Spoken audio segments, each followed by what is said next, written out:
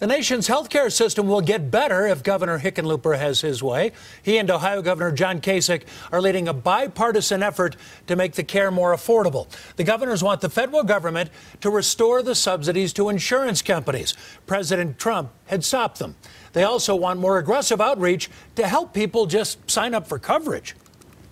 I think everyone deserves that chance to better health care, but they can't just do it by themselves without the support. It would be like trying to ski down one of our mountains without any boots.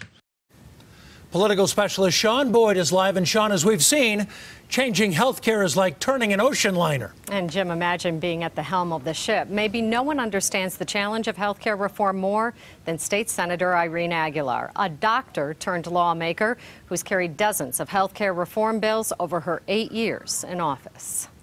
Senator Irene Aguilar looks at health care not only through the eyes of a policymaker, but provider. She's been a primary care doctor for 20 years. People don't realize what's happening and how many, I can just call it games that are being played with, and at the end of the day, their lives. And she says the reforms proposed by Governors Hickenlooper and Kasich do little to change a system where we spend an average of $10,000 per person per year. This is just a bunch of ways of trying to scrape a little bit off here and scrape a little bit off there. And I think if I could wave my magic wand and have one thing, it would be uniformity of pricing. Because our health is priceless, she says the industry can charge whatever it wants. And so regular market forces don't work because the value of the product is infinite. And because most of us don't see the bill, insurance pays, or in many cases, the government. Not that you shouldn't make a good salary and you shouldn't make a profit,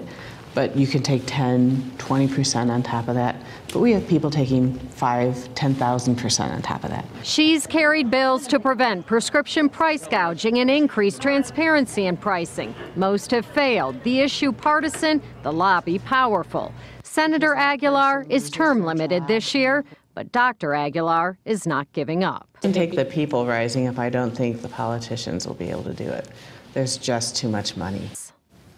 Now, this 7-page plan unveiled by Hickenlooper and Kasich today is also aimed at reducing costs, in part by giving states more flexibility when it comes to things like Medicaid. The state legislature is considering work requirements for Medicaid recipients, and the governor said for the first time today he's open to it. He and Kasich will present their plan to Congress later this year. Jim? Sean, we'll see how it goes. Thanks.